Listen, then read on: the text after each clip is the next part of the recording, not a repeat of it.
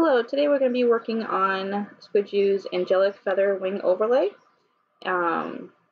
This is what you get inside the folder. You get a pair of wings, you get a light color overlay, and a dark color overlay. And this is our model here. There's two ways you can add the wings. The first way is you could just go to your wings, use the move tool, and just click on it and drag it over, and put it wherever you like. And then you can come over here and put a mask on it. Push B for brush, make sure it's on black, and this is where you can kind of paint it off where you want it off. And if you need to, you can lower the opacity so you can see where you need to paint it off.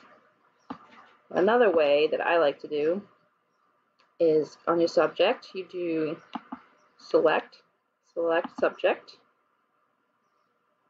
and select it all.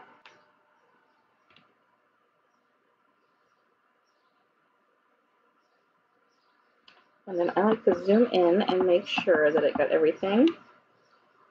And you can use the plus to add, subtract to take away. So I'm going to add just a little bit more up here.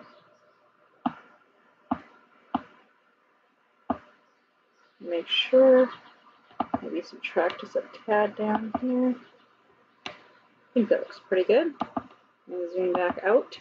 Now when you're in the select, you gotta, inside your selection, you right click, and it brings this up, and you do layer via copy. And then you gotta click on the background layer, find your wings, use the move tool, drag them on over, and then you just place them wherever you need them. You can, Control T brings up the binding box, and you can make them bigger, make them smaller, move them around wherever you need it. I think it looks perfect just like that. And when you're done, you push the checkbox. Now to change the color, you have the light and the dark. So we'll try both. Here's the light, just the move tool, grab it, bring it over on top. Make sure it's covering the wings, as you can see it is. And then you come over here, and on anywhere in this space, right click and do create clipping mask, and it clips it down. Now to change the color, you click in here, and you can move it anywhere in here. You can move this up and down. You can take your little picker color thing here and click anywhere in the background. If you want something skin color on our dress, wherever you want. So we'll just keep it at that.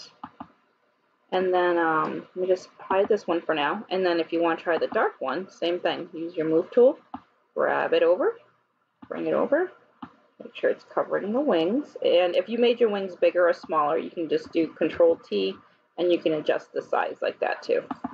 And then you right click, create clipping mask, and you see the color here. And if you want to change it, click in here, and you can choose any color in here. You can also go up and down in here, see how it's a little darker than the lighter one. And then you can also click in here. And if you want to try a little bit of both, you can get a little bit of highlights here. And when you're all set, click in your colors. I like to, with the wings, I'm just going to shut this off so you can see the wings. I'm going to click on the, choose the wings. I'm going to zoom in here. Another hint that you can do. And I want to use my smudge tool here. And the brush I have, you can change it up here, is the 3 little dots. And I like to just kind of maybe like bring it out a little bit more, just so it looks like it hasn't been cut out. A little bit, so you can see. And then if you zoom out, you can see it's just, I don't know, it just looks like it's not as cut out. And I also use this for fur. But yeah, and then when you're all set, you can go into the background layer here, right click, flatten image, and this is where you can do your global edits if you want, or you're all set. I hope this helped. Thank you for watching.